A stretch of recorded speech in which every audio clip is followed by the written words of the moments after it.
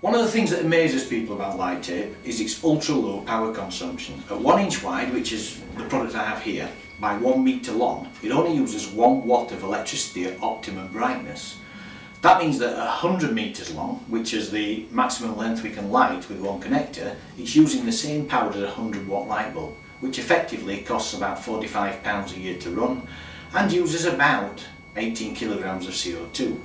Now, traditional display lighting like neon or cold cathode will use about 28 watts per metre, so at 100 metres long it's costing somewhere in the region of about £1,200 a year to run and effectively is producing about half a tonne of CO2.